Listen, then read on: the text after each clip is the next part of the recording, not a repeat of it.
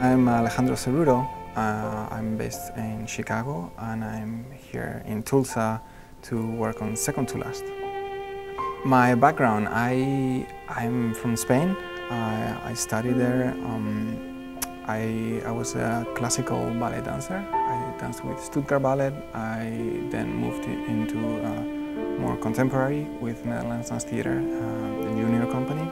And then in 2005, I moved to Chicago to work with Harvard Street Dance Chicago. And now I'm the resident choreographer. I've been the resident choreographer since 2009. The work that I'm presenting is called Second to Last, and the music is by Philip Glass and Arvo Pärt, and it's primarily inspired by the music.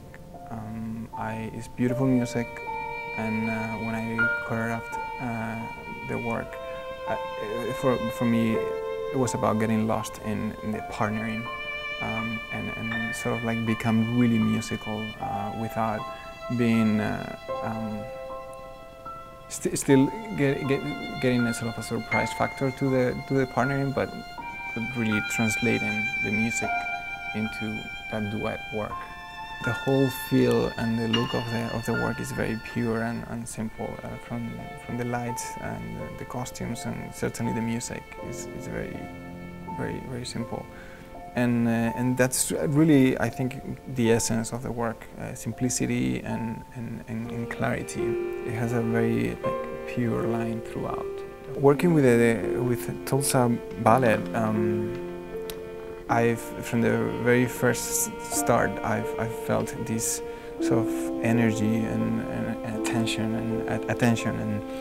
and willingness to learn and to sort of being open to be versatile to what I need or want or would like to have from them, and that's really something priceless for a choreographer. That a dancer is really just sort of like open-minded and willing to transform themselves, and it's also, of course, great for the dancer to I think that's a way for a dancer to grow, and perhaps that is why the dancers are so good here, because they're willing to learn and to grow with each choreographer that comes here. Second to Last is the second work that Tulsa is gonna present of mine, and it's something that I'm very honored to be part of. They did it extremely close.